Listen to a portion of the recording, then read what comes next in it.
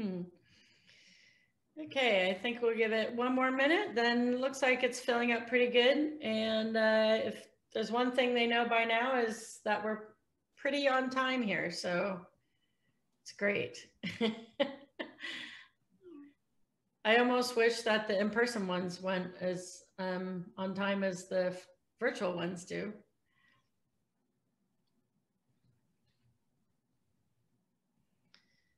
All right, I think we're going to get started. So welcome everybody to the financial session. We're going to be talking about government assistance and government regulations. We have a great panel of people on today. Most of these people, if you're here in BC, should look familiar to you, but I'm going to introduce Jeff McIntyre first. He's a partner at MNP in Kelowna, and MNP, of course, is a foundational sponsor of Fortify. I will also let you know that Karen is also on the board of Fortify, so we're pretty lucky to have her here as well today. So feel free to unmute yourselves and take it away, Jeff. Okay, thanks, Sandra. First thing I'm going to do is introduce a little more formally Karen and Mark Hicken as well too, and then I'm going to kick it off first with a little chat on where we're at today with the various government programs that are out there, both federal and BC. And then I'll be passing it off to Mark and Karen for the remainder of the presentation. So first of all, Karen Graham. Karen is a principal at Wine Drops. Karen has been involved in the BC wine industry since 1998, beginning as a senior staff at a Kelowna area winery, then providing marketing and economic development consulting services to the Canadian wine and liquor industry. She launched Wine Drops in 2015 to offer analysis, commentary, and advisory on the business, policy, and regulatory issues that are critical to the future of the BC and Canadian wine industries. As Sandra mentioned, she's also a member of our organizational board of the Business Alliance for Artisan Fermenters and Distillers, who puts on this conference. Karen holds a Master of Arts in International Relations, Political Science, and a Master of Public Policy degree. Today, as I mentioned, she operates Wine Drops alongside her public policy consulting, KMG strategy in the Okanagan Valley and also in Vancouver. And secondly, Mark Hicken from the Vintage Law Group. Mark is the founder of the Vintage Law Group. He provides a full range of legal services to the wine industry. He is also a frequent speaker at wine industry conferences such as Fortify and is often quoted in the media on issues related to wine law. From 2017 to 2018, as many of you know, he served as the BC government's liquor policy advisor. And in that capacity, Mark chaired the business technical advisory panel on liquor policy, which included representatives from various stakeholder groups. And Mark continues to sit on that panel. So now we're going to, as I mentioned, we're going to jump in and do a quick overview of where we're at today with the various government programs that are out there. And there've been a lot of them, a lot of new programs this year and a lot of changes. So I'm going to jump into that and share my screen here. Just get the right one. And hopefully everybody can see my slides at this point. If not, just shout at me. All good. Nobody's shouting at me. That's good. So yeah, as I mentioned, it's been a busy year, obviously, with COVID. And the focus of our discussions today, or my talk, is going to be just on running through where we're at with these programs as of today. I think it was Dale Carnegie that once said there's three types of speeches, or three purposes of speeches. One is to inform, one is to persuade, and one is to entertain. Unfortunately, this is an informed speech, which is probably the worst of the three. And you've got a CPA delivering it, but I'll do my best here to keep you moving through what are a lot of details. We're going to keep it pretty high level. At the end, if you have questions, probably what we're going to need to do, if we can't answer them on the spot, is have you email those to me, and we'll see that we can do a little bit of research on your behalf and follow up for you, because this area is quite technical. Okay, just proceeding with the slides here. So where are we today? Well, as we all know, the pandemic has hurt craft beverage businesses and the economy in general. The government response obviously has been strong and continued and fairly immediate in Canada. They provided support to both individuals and businesses. Generally, the response that we've seen is to provide economic stimulus in the form of a lot of direct grants. The philosophy is get money into the hands of the people that need it, keep the economy open to the greatest extent possible as we work our way through this. Unfortunately, it seems pretty clear now that we're in the midst of a second wave of the pandemic.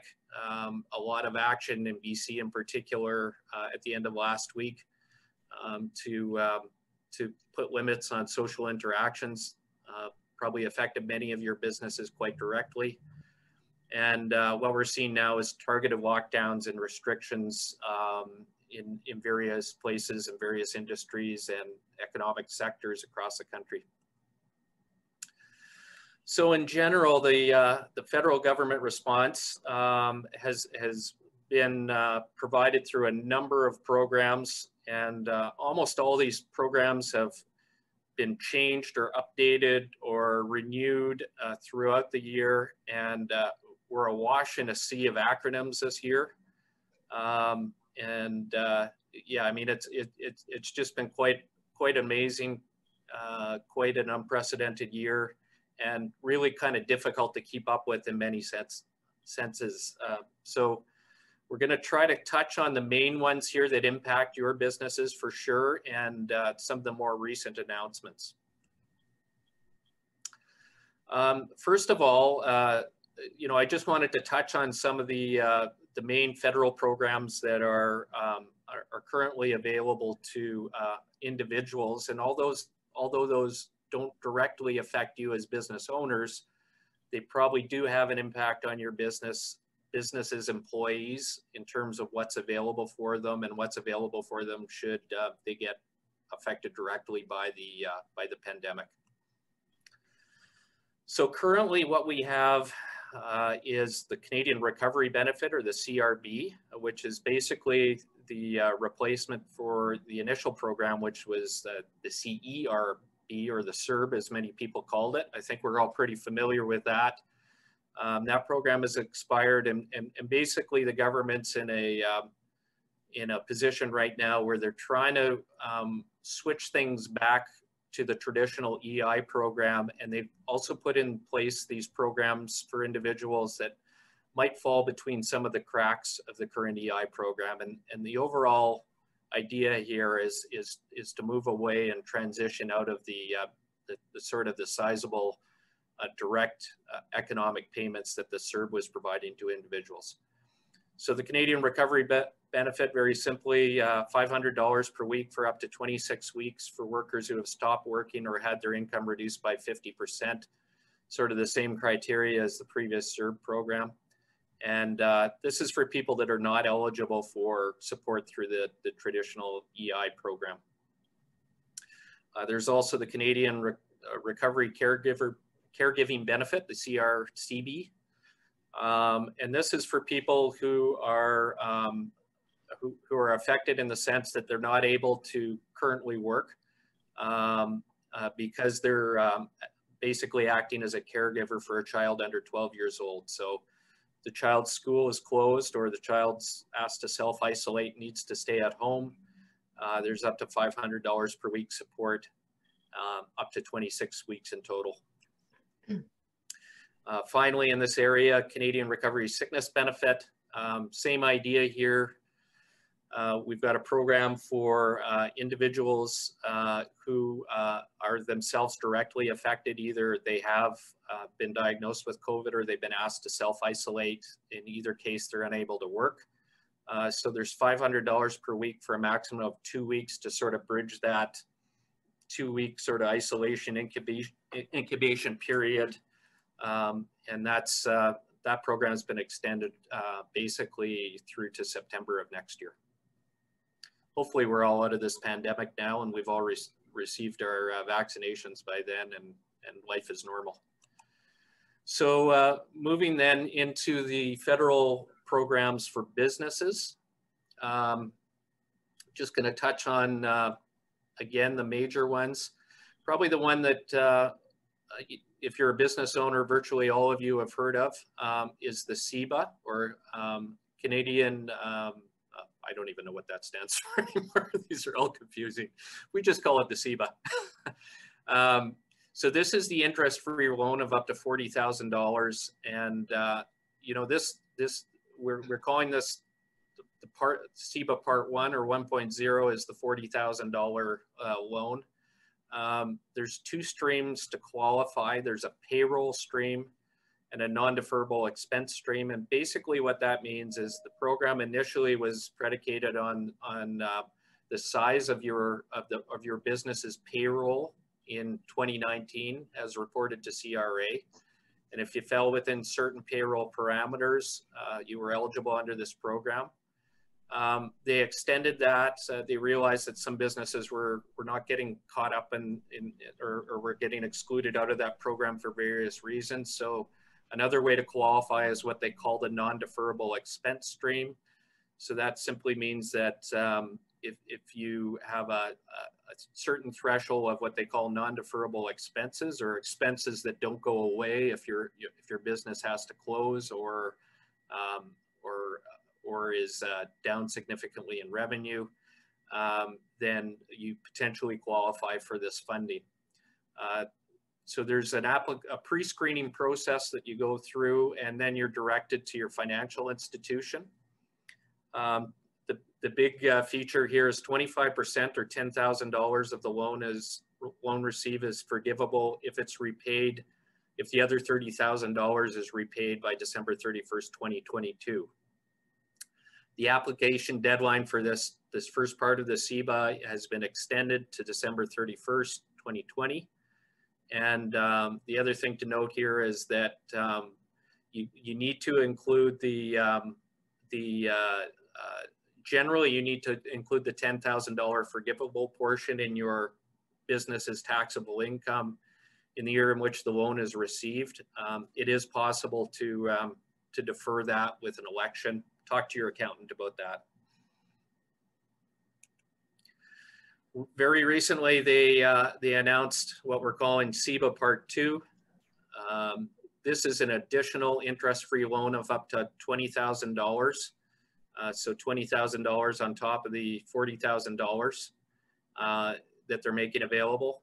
And of note, half of this additional financing would be forgivable if repaid by December 31st, 2022. The other thing that they announced very recently, there was some concern some businesses didn't actually operate a business bank account because operating through a personal bank account was generally cheaper for small businesses. They've shored that up now, and as long as you do end up opening a business bank account at your financial institution, you'll still be eligible for this funding. For the second part of this, and the details on the second part of this CEBA have not been released. We're expecting them any time yet.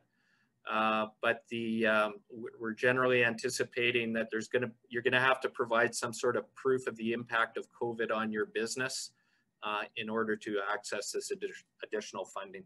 So we'll see what those details are when they come out. I'm just going to keep flying through this because there's a lot of material, and I probably asked Mark or Karen to just chime in and let me know when I'm reaching the end of my allotted time here, because it's going to be easy for me to blow through that. But I'm just going to keep plugging along here. So in terms of rent relief, there's the SERS. I'm just going to use that acronym, the SERS. So there's up to $75,000 per period in rent, mortgage interest, insurance, or property tax relief. And that is shared by associated groups of businesses. And there's, so that the $75,000 equates to, is based on a single premises. And if you have multiple premises that your business or associated business is operated out of, there's overall a $300,000 cap. The subsidy method is based on the same methodology as the CEWS, which I'll talk about in a minute. So the same revenue reduction percentages with the same 65% maximum for all periods ending on or before December 19, 2020. So the important thing to note here is that under both the current CEWS and the CERS programs, if your business has had any reduction in revenue, and we'll talk about what the references are there, you're still potentially eligible for some funding, and that's maybe not clear to a lot of people. But again, if your revenue continues to be down or is down in terms of the reference that you're using, you should still consider applying under these programs because you are eligible for something. If your business actually gets shut down completely, and we're getting dangerously close to some of those situations again with the second wave, there's a top of 20% for the organization in addition to the 65%. Yeah, I'm not going to go into a lot of these details. Doesn't apply to your residential property, unfortunately. These are just business properties. And the rent has to be paid to an arm's length tenant or an arm's length lender in the case of mortgage interest. So you can't be paying yourself and applying for these benefits. So I'm going to skip past that, get into the CEWS, which is the primary program through which the federal government's been providing relief to employers and payroll relief. Generally, the original portion of the program expired back in late summer and was replaced and upgraded by what we call CEWS 2.0. And we're into that now, and the government's announced that the program will be extended up to June 2021 at a minimum, and hopefully by then we don't need it anymore. Basically up to 85% of remuneration paid in respect of a week for the hardest hit of entities. So if you qualify for the maximum subsidy, it's up to 85%. These rules are quite complicated. I'm not going to go into them in detail, but I just want to touch on a couple of things. We talked about the fact that for the CEWS and for the rent relief program, the CERS, there's no minimum revenue decline. Generally under these programs, I think I have a slide that maybe covers this a little better. Just going to jump ahead here a bit. I think we covered those. So yeah, sort of the revenue comparison that you're doing under both these programs, the CEWS and the CERS, is you're either looking at a year-over-year comparison, so you're comparing the claim period to the same period, your revenues in the same period of the previous year.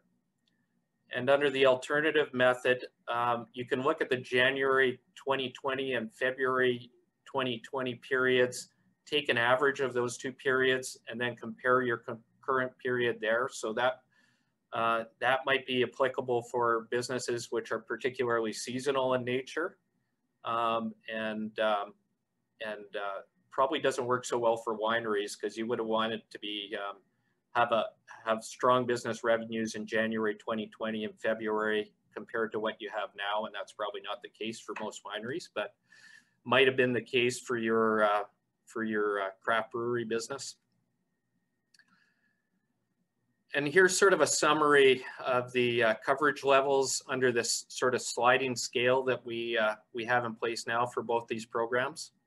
So if your revenue decline is 70% or over, you've hit the maximum. Under the wage subsidy program, the CEWS, it's 65%. That's the same as the base rent subsidy. And for the rent portion, you can, like we mentioned, potentially qualify for a lockdown rent subsidy of an additional 25%. If you're between a 50 and 69% revenue drop, you can see that your 40% plus a formula of the revenue drop, and 1 to 49%, there's the formula that you apply there. Again, the message is that even if you have only a 1% revenue decline, you're still going to get something under these programs. So I just wanted to take a quick look at some of the BC government programs that are out there, particularly for the businesses in our industry. And I'm going to touch on a few of them here. So there's something out there called the Small and Medium-Sized Business Recovery Grant, and that is intended to be funding to complete and implement a recovery plan. There's grants of $10,000 to $30,000 available. This program is going to run till the end of March. And the eligibility criteria, I've outlined the main criteria here. Generally, if you employ somewhere between 2 and 149 people in BC for at least 4 months of the year, you're eligible under this program. You also need to, prior to COVID, have had positive cash flow in your business. So that means they don't want to prop up unprofitable businesses.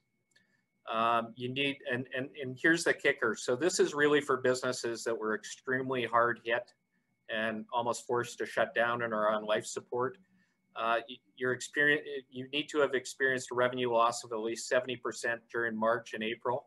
So basically you're completely shut down, and you continue to earn less than earn 50% or less of your pre-COVID levels of revenue. And I put on my slide deck here, which will be available after the fact, the links to these particular programs. You also need to have accessed the programs that you were otherwise eligible for. The RRF, the Community Futures Regional Relief and Recovery Fund, basically I would call this CEBA for businesses that and organizations that for whatever reason might not have qualified for CEBA through the federal government's criteria. This is additional funding out there to sort of catch all the folks that slip through the cracks. And that's done through the application process here is through Community Futures. This one I do want to highlight a bit. This is not necessarily a COVID relief program, but it's funding for BC food producers to receive lean training. And lean training is basically looking at skills that will help increase production capacity, labor productivity, and operating margins of BC food and beverage processors. So there's up to $7,000 available for services from a qualified business consultant, and successful applicants are required to pay $1,500 up front. So essentially pay $1,500 and receive up to $7,000 of funding. To be eligible, you basically just need to be a food and beverage processor in BC. So I think all our businesses would definitely qualify. And again, 51% of the direct cost of your products is it originate in BC. I think under our licensing requirements, virtually all of our businesses at the conference would qualify. And you basically needed to have been an operating business in the previous year, having more than $30,000 of revenue in the previous year. So you can get up to 5 days of training from a qualified business consultant. And I'll do just a quick plug here for MMP. We are a qualified business consultant. We're one of the few BC or firms that practice in BC that is. And I put the contact email of my colleague, Jay Feng, in the contact there. Also direct you to MMP's virtual booth in the exhibit hall, because we do have a one-page information sheet on this program, and we'd be happy to talk to you about that as well too. A good opportunity here. definitely that you should consider. Just a couple more here quickly. This one I will mention right off the top. The Food Business Refresh Program is actually currently fully subscribed, but they are taking businesses on a wait list, so I thought I would include it. We're just going to wrap up really quickly here. I can see that you can see the criteria there. And the last one is an agribusiness planning program where there's some funding available for business coaching. And this is really for startups. So if you're in startup mode, you had less than $30,000 in gross revenue reported last year, this is a good program to give you additional assistance to get up and running. And that's about it. I'm going to cut it off there so I don't leave Mark and Karen short on time. So go ahead, guys. Take over the screen share. I think they're ready to go. So I will stop sharing. If I can figure out how to do that. Karen can just take it from you. It's all good. Oh, okay. Great. Hi, everyone. So Mark and I are going to more or less tag team our presentation. So we've just got a few short slides, but I thought I would just set it up just by putting a couple of things in context here. And this is based on what hearing from earlier this morning and just sort of our thinking on this. So, I mean, we've heard already there's a significant shift in what consumers consume, where they buy, how they buy, and how they conceptualize their relationship with their preferred brands. As Kaumil, if anybody was on the opening panel this morning, as he mentioned, part of your positioning your business for the future is awareness of the evolving regulatory setting. So that's what Mark and I are going to speak about shortly. I would argue that in these emergency conditions, regulators in turn have a responsibility to continue to be flexible and responsive to the tectonic shifts in consumer trends and in business needs.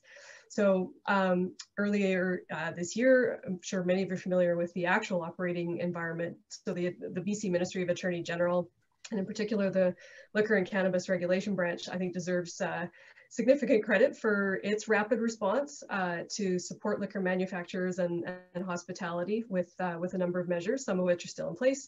We're going to discuss our regulatory to-do list as well, some things that have not been addressed, and give you try to do a little bit of a crystal ball on the things that are in place today and what we think might happen going forward, as far as whether they get to persist into a normal, hopefully post-pandemic normal operating environment, or where things are at right now.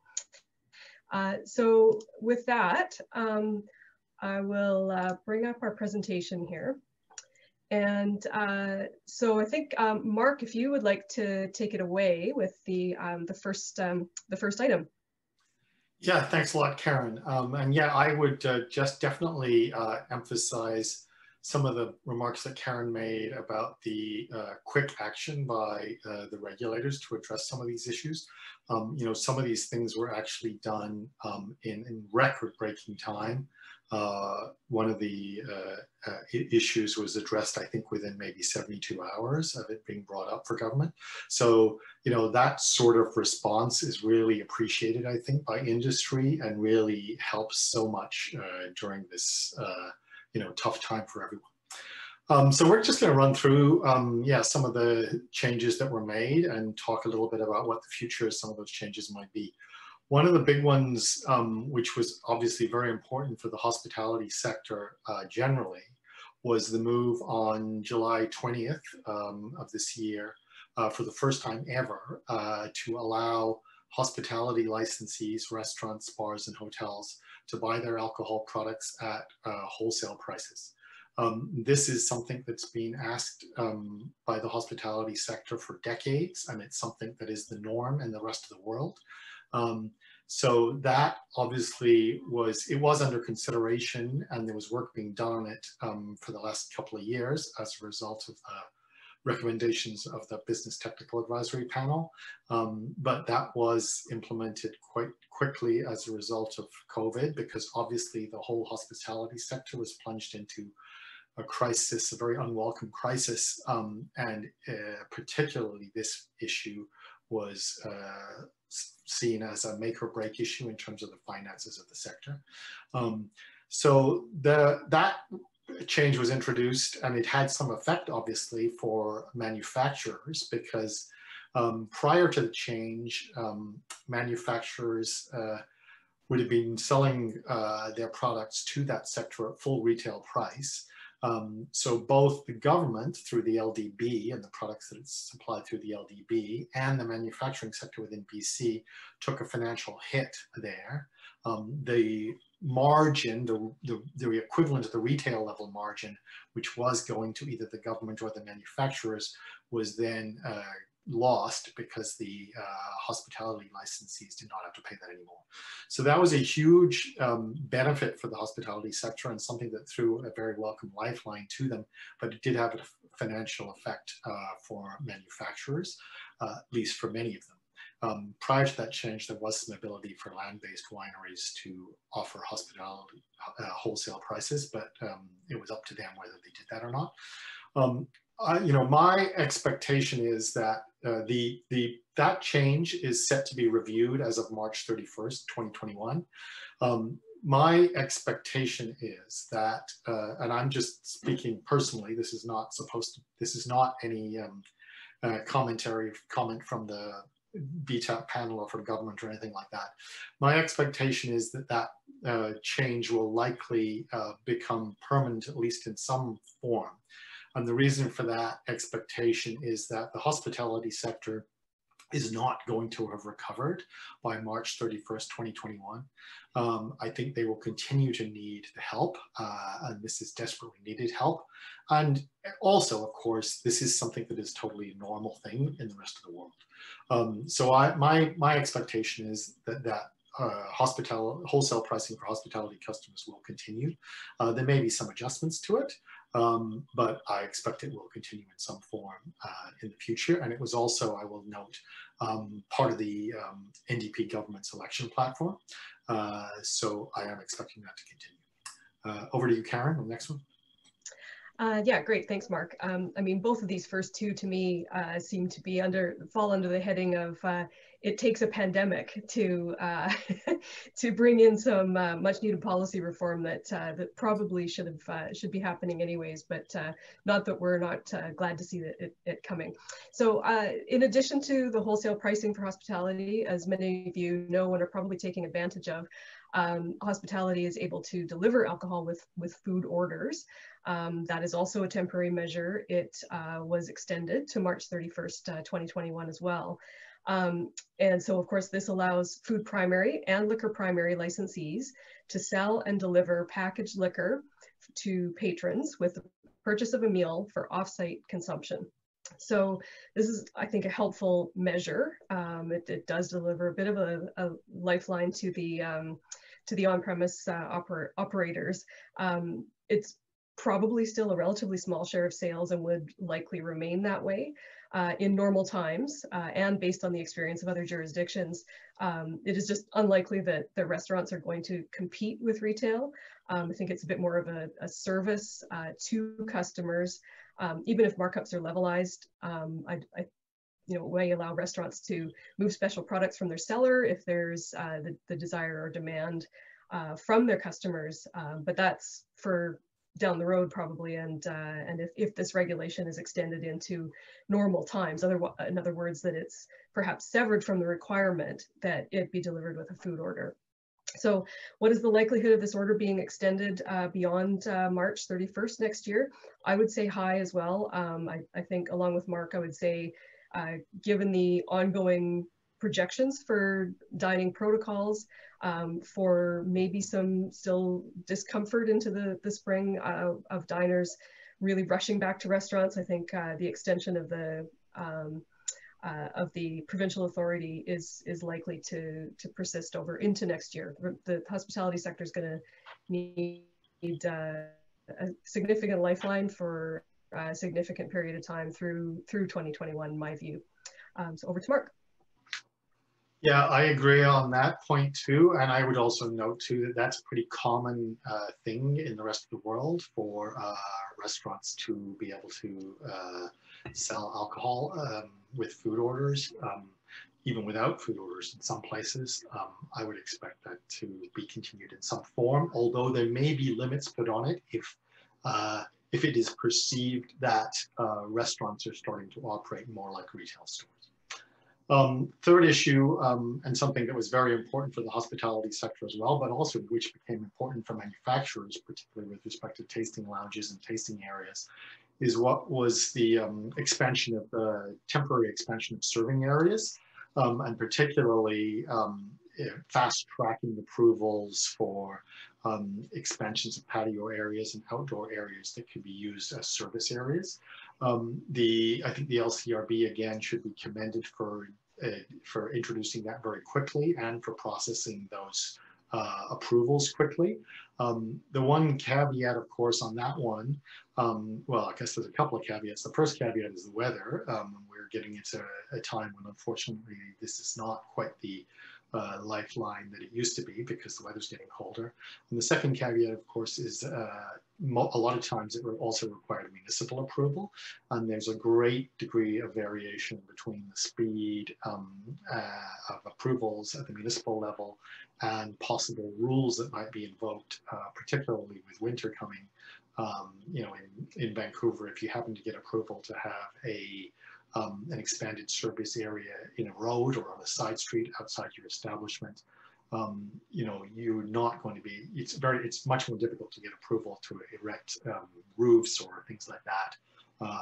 If you're, you know, it's probably pretty much impossible to get approval to put up more permanent structures to enable those to continue. Carry on here. Yeah, so I guess the only thing I would just echo what Mark says in the terms of the municipal authority, the varying regimes around the province and indeed across the country is really where the devil is in the details. So operators should really make sure they're familiar with and in compliance with their municipal or regional authority for their on-site offering.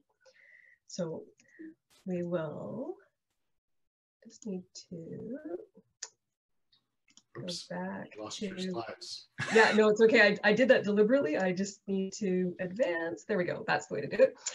Okay, so shifting to, so we've got 5 items or 6 items here in terms of the items that, the policies that have been introduced. So number 4 is the ability to deliver direct to consumer from your secondary storage location. That did expire, to the best of my knowledge, it did expire on October 31st of this year.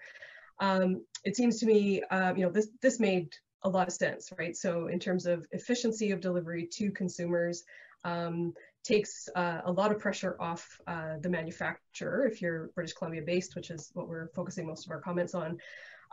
So it permitted, it issued temporary authority for BC liquor manufacturers to directly deliver to retail customers from a registered off-site storage location.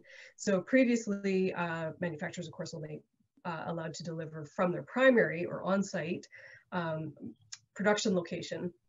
And so the rationale for this was put right into the order by the LCRB. So this new time-limited policy responds to the emergency recommendations put forward by the BTAP. It is intended to mitigate associated negative economic impacts on liquor manufacturers. Well, despite the fact that anecdotally and some of the sales data coming in as we've seen earlier today, and certainly in other data sources, that people are not finishing consuming, but nor are we out of many of the most important and significant restrictions facing all of your operating environments. So I would say this should be permitted again. I don't actually know its current status. Mark may have some comments on this, but it just seems to me, you know, this should be extended or renewed. However, the only thing I would just add on that is there may be a broader role. This authorization may play a little bit of a broader role in an ongoing policy discussion in the background with the LDB as far as delivery of various items, so non-spec or spec or non-listed items. So it would be nice to have this reintroduced, at least so that it lines up with the other policy, the temporary authorizations that at least carry through into March of next year. But we'll see how that goes. So Mark, any comments? Well, the one thing that I guess I would add on that is something, again, that's very common in other jurisdictions. All the West Coast wine producing jurisdictions permit that. And there's not really been any issues at all in terms of regulatory issues up or down the coast on that particular issue. So I would encourage industry to continue to ask for that one, and maybe, you know, go through the BTAP process, talk to Miles at BC Wine Institute, and indicate that that's something that's important in terms of priorities. I'll move on to the next one. And current public health orders. Of course, this one has been something that has been a bit of a moving target over the last months, because obviously the provincial health officer and the staff in that office have had a tremendously difficult time reacting to the pandemic and all of the changes in knowledge that occur from month to month in terms of how the virus operates and what needs to be done to try and control things. There has been some confusion with respect to some of the orders that have been issued, and particularly with respect to how they affect restaurants, bars, tasting lounges. I put up a short summary on my website, winelaw.ca. I won't get into it in great detail here, but there's, what I will note is there's often a distinction between the contents of the actual legal orders that are issued and the guidelines that are put into place. And so what I tried to do on my website is I've linked to the actual orders that are available and the guidelines so that you can look in both places. And obviously the intent is to try and, you know, please adhere to the spirit of the orders, not, I think Dr. Henry said the other day, please don't try and find loopholes in them. But it is sometimes important to know what the orders actually say and what the guidelines are saying and what those distinctions are. One of the things that particularly came up as an issue recently for restaurants was whether people could meet in restaurants if you weren't in the same household. So if two people met in a restaurant and had a meal, but they were in two separate households. And that is obviously an issue in terms of the legal effect of the order and the guidelines that have been issued. So I would encourage people to look at my the summary that I posted on the website there for winelaw.ca. If anybody has any particular questions about those orders, maybe they can ask those in the chat or the Q&A, but there's a lot of details there, and you obviously need to pay attention to those. Karen, do you want to add anything on that? Yeah, just I guess one comment, and that is, you know, anecdotally what you hear. So Ian Tostenson's presentation on Friday alluded to this, and it's just the really unfortunate impact that it's had on consumer behavior not being clear on what they should be comfortable with versus not comfortable with in terms of going out to dine. There's nothing in this order that changes how you go out to dine or that you should go out to dine.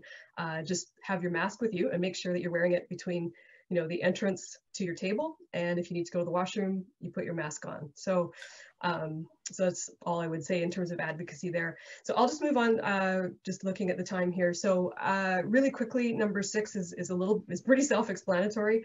The hours that were extended for all retail stores and manufacturer stores, all operators who sell directly. It says at the bottom of the written order, and this is the only place I think this actually occurs in the various orders that are posted on the Liquor and Cannabis Regulation Branch's website. The new policy will be reviewed as the provincial health context changes. That to me signals that this will more than likely be extended, I think. So it's January 31, but it looks to me like they're They're very open to this. Doesn't seem like there's been particular issues. On the other hand, noting that if you're dining out, you are stopped or you may not order alcohol past 10 o'clock, although you can walk across the street to the private liquor store and purchase liquor until 11 o'clock and then go to a home, which we're now very clearly not supposed to do. So we'll see what happens with that. It hopefully will remain non-controversial. So moving on, what we've talked about so far are the measures that are in place, some policies that have been changed in response to the pandemic.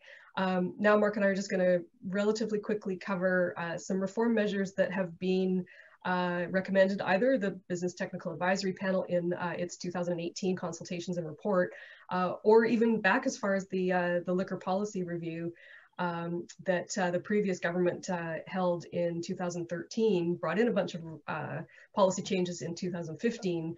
There's a few still on the to-do list, and the first of those is secondary tasting rooms. So over to Mark to discuss that. Sure, and the one thing that I will mention just quickly in terms of if people actually haven't seen the report of the Business Technical Advisory Panel, it is available on the website for the LCRB website. There's a menu item, something like improving efficiency in government. It's a bit of an obscure description, but if you click on that, you'll actually be able to find that report and you can read through and see all the recommendations. But the secondary tasting room issue was actually a recommendation that was in John Yap's report under the previous government. It was one of the few recommendations that actually was not implemented by the previous government. And that issue was not even dealt with by the Business Technical Advisory Panel because it had already been a recommendation in a previous report and it was before government. That is one issue that personally I'm very much in favor of. I think that the ability for wineries to open secondary tasting rooms, along the lines of the situation in Woodinville, Washington, or Healdsburg in Sonoma. I think that would be incredibly useful for the industry. And I think, again, that is something that if it's important to industry, industry should get together and should go through miles and maybe try to prioritize that as something that's important for government to look at. The Business Technical Advisory Panel continues to meet on a weekly basis during COVID, and any issues that arise, and if there's anything that is important to industry, it gets taken through there. And I know that that's something that Miles is interested in. And I think industry should talk to him about that and maybe try to push for that. Particularly at the beginnings of a second mandate of government, there may be some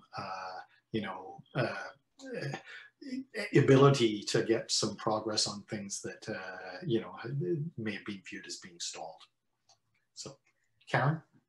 Yeah, just two quick comments on that.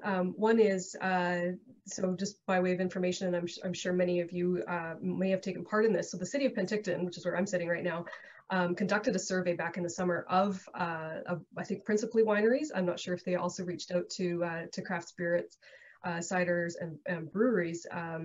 That there was results of which were broadly in favor, not unanimously, but broadly in favor of pushing for secondary tasting rooms. And so I just checked in with the city of Penticton in preparation for this, and what they had let me know was that they had rolled up their survey findings and delivered a letter to the provincial government that, to say this is something that really would benefit the industry.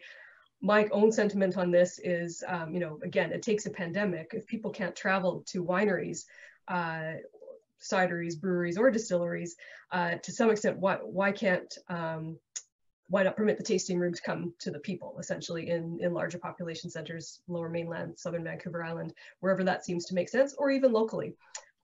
So we'll leave it at that for now. It's obviously very much still a live issue, and I think there's probably some industry advocacy. I echo Mark, some industry advocacy that can and should be done there.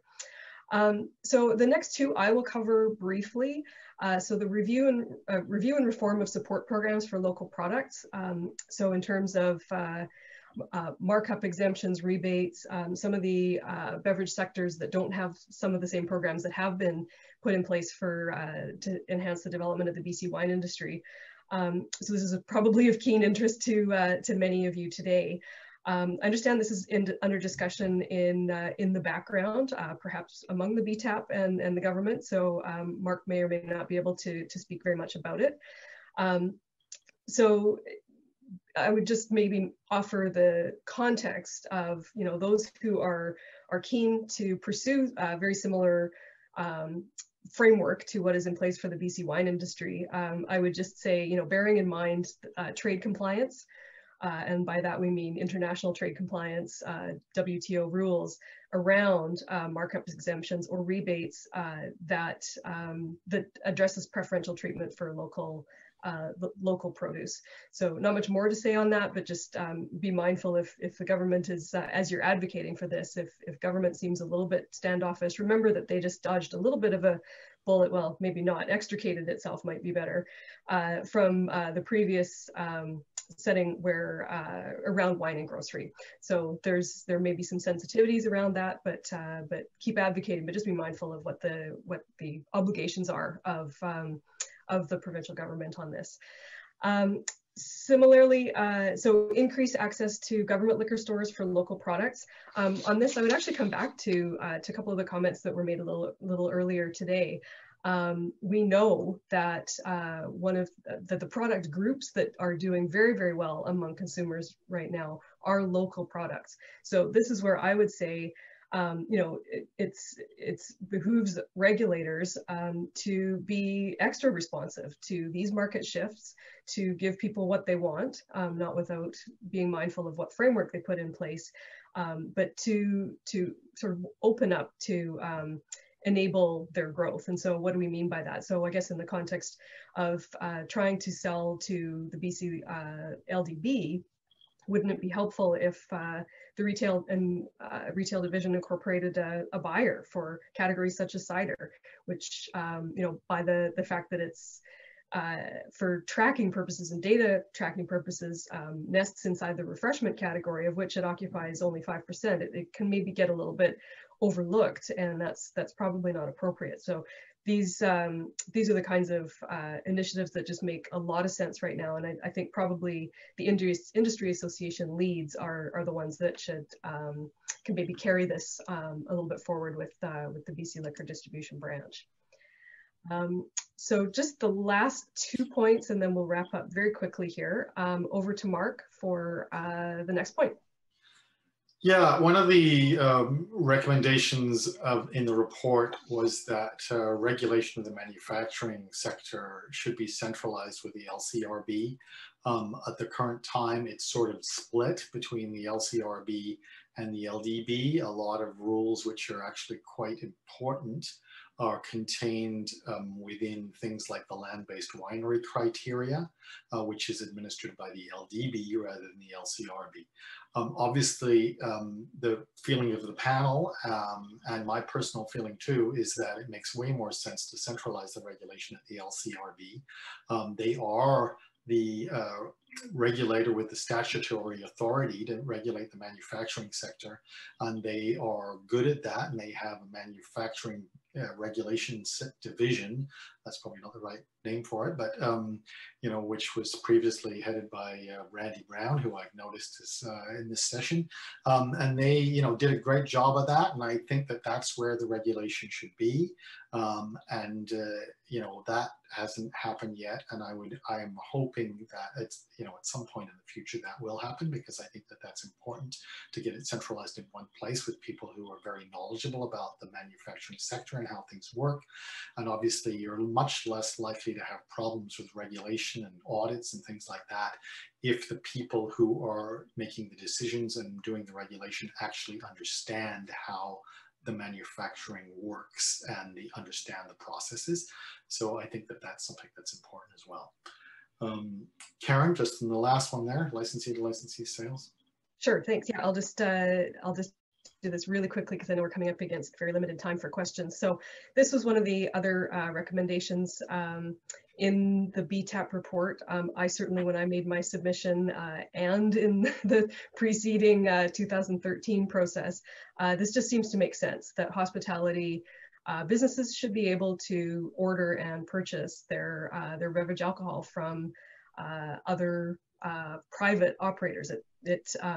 So I think that the door was opened a tiny bit to this. I don't know if Jeff Guinard is still on, but when he interviewed David Eby at the BC Liquor Conference back before the end of October, before the government gained its majority mandate, David Eby was remarkably candid on this point, and it sounded to me like this is something that the analysis is underway on, and that if they were to reform government, which they have, that this is something that that the Attorney General would take a really good look at and perhaps bring it in some format. So my own view on this, it can be done in a way that that still remits tax revenue to the Treasury. In other words, the government is made whole, but allows smaller or specialized retailers to get a boost from in terms of orders from food primary establishments.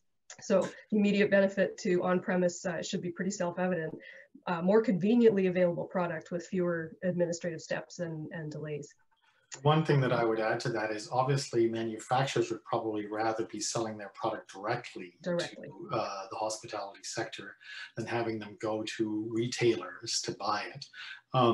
The request really from the hospitality side is more in line with, we've run out of this product, we just need to go get a couple of bottles. And there could be some guardrails put around it to accommodate those concerns. Anyways, so that's I think pretty much we raced through some of those items, and people may have questions, and if anybody has any questions or put them into the chat or the Q&A, I'm more than happy to. One here that's been there, so I will put that one out. And I'm pretty sure that, Mark, you're not going to be able to answer this, so we might have to put it to Karen. It's from Al Hudak. He's a disturber of sorts, but any case, I'm starting to wonder whether the interests of liquor manufacturers are best served by BTAP. Growth and expansion of retail channels is good for manufacturers, but resisted by BTAP on behalf of existing retailers. Examples include extension of the moratorium on LRS, proposals to limit restaurant takeout and delivery to prevent the growth of bottle shops, and prohibition of secondary co-op tasting rooms. Any comments on that? Well, I mean, I can make a general comment. I think actually that the interests of the manufacturing sector are pretty well represented through the BTAP process. And I think the BTAP process has actually worked quite well. The government is definitely listening to industry in a way that I don't think I've seen that happen before in the past. And that certainly was the case with respect to rapid response on a lot of these COVID issues. And unfortunately, the wheels of government move slowly no matter what the lobbying process or the consultation process is, and obviously it would be nice if things move faster, but and I'm biased somewhat because I used to be the chair and Jeff is now the de facto chair, I think, as he mentioned earlier, but I think the process is actually working quite well. All right, and of course, Randy Brown, we have like 30 seconds. So do you know if there are any international trade issues or agreements that would prohibit the secondary tasting rooms, or is this a retail channel protection issue? I can take a little run at that. Like 10 seconds. So. On the first part, Randy, I would say a little bit of both. The Americans have noted the secondary tasting room issue in other provinces. They have included that in their briefs that they have filed. For the WTO challenge. They didn't make a challenge on that basis, but it is considered, I think there would be, they're watching it, but on the other hand, pot calling the kettle black, obviously, right? Some of the best examples of secondary tasting rooms are in Washington State and California, as Mark mentioned. Yeah, I mean, my only comment on that would be secondary tasting rooms are permitted in nearly all other jurisdictions, and all down the West Coast, they're permitted. In Washington, I think you can have 4 secondary tasting rooms. So that's my quick comment on that. All right. Okay, we have a couple questions on there for Jeff, but Jeff, if you could say out loud your email address and then people can send them direct to you. Sure, that'd be great. So if you can see my name down in the lower left-hand corner of my Zoom box there, just put a period in between jeff.mcintyre@mnp.ca. All right, and we will see everybody in 15 minutes. Sorry, I had to kick you all out, but it's pretty tight on this one. So make sure if you didn't get Jeff's email on that one that you email me and we'll make sure that you get in contact. Okay, I really appreciate you guys being on today. You did an excellent job, a ton of stuff to cover in a very short little timeline. So thank you, Karen, Mark, and Jeff very, very much. Thanks, Sandra. Thanks, Sandra. Thanks, everyone.